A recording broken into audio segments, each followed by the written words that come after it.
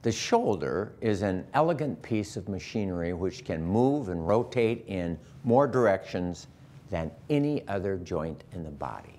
With such freedom of movement, however, comes less stability and more risk for injury. The upper arm bone, or humerus, and the shoulder blade, or scapula, make a ball and socket type joint. The ball is held into the socket by a complex of rotator cuff muscles, tendons, ligaments, and a rim of cartilage. This whole shoulder joint muscle system is held onto the chest and body by the collarbone or the clavicle, and more muscles. Despite marvelous engineering and design, humans will overstretch and overuse their shoulders, and injuries will happen.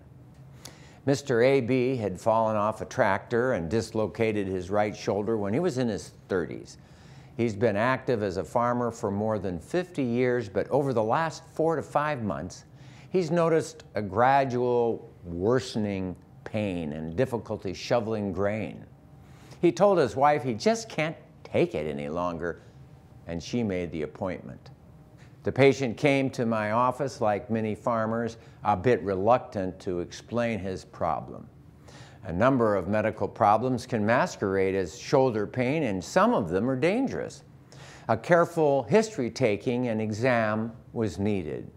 The pain was not related to exertion and relieved by rest, like that from heart trouble. It did not radiate below the elbow and didn't have associated neck pain, like that from neck pain nerve trouble. It was not made better by eating, like that from peptic ulcer problems. It was not made worse by a big and fatty meal, like that from gallbladder stones. Finally, it was not related to breathing, and there was no fever, like that from pneumonia. Mr. A.B.'s pain was clearly made worse with movement of the shoulder and nothing else. When his shirt was off, I noted both shoulders were symmetrical. With thumbs down and arms outstretched, it hurt as he raised his right arm.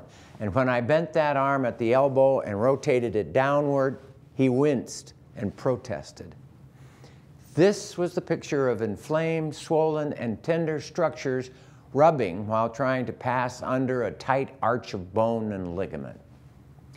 Mr. A.B. went to physical therapy, hired someone else to shovel, rested his shoulder, and over time, the injury healed and the pain went away. We take for granted the elegant engineering and design of the human shoulder.